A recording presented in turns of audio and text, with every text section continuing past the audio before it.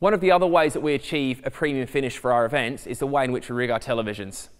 Traditionally, we would have used things like a K-stand or a truss tower to put our TVs on. The problem with them is that they're a little bit industrial for some events, and they generally present a bit of a trip hazard, which is very space inefficient in terms of having to cordon them off. So as an alternative to those methods, we've produced what we call our Game Boy plinths. This contains a 55-inch LCD LED backlit screen, which is 1920 by 1080, so essentially a standard commercial plasma TV.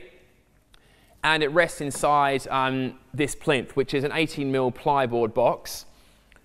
Like most of our set, it gets completely refurbished every single time it goes out, so we can repaint it any colour you want. White's very popular, but we can also match a Pantone reference, Farrow and Ball colour, Dulux, whatever paint you want. We can also do vinyl transfer graphics onto all four sides of it. And because it's plyboard, we can drill into it, screw into it, attach shelves. In fact, just recently, this one had a series of headphones attached to the front of it with cable going on the inside. So they're a very, very flexible solution for high-end events.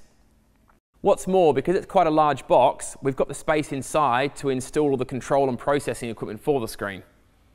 What that means is that we don't have any other equipment dotted around the venue, and it also means you can walk around this box, and from all four sides, it's very neat and very tidy. All it needs is one power cable going into it.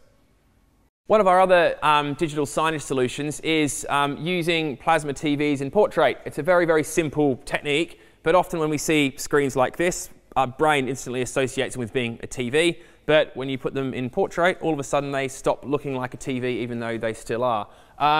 So this is really good because it looks more like it would be a printed graphic, but it's not because it's in portrait.